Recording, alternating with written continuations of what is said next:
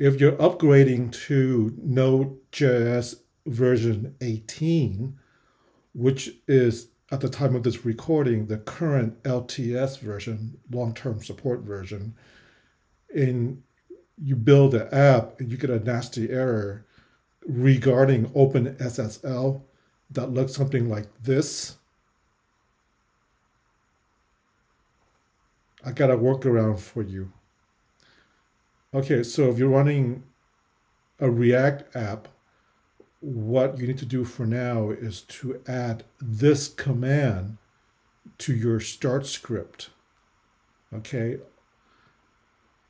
for local, and then for build, when you're pushing up the various test environment or production environment, you need to add that as well. So that's what the React app for Angular. For an Angular app, if you're running a Windows machine, you have to add that node option assignment operator before you run the OpenSSL command. For Linux, you don't need this portion. For Windows, you will. But this whole thing here will work on Linux and Mac operating system. So this is for Angular, this is for React. Now, this is a workaround for now, okay?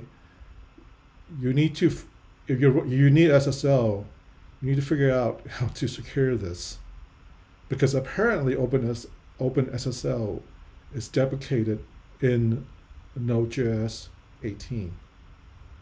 So this is a workaround for now to get your prod environment up and running again.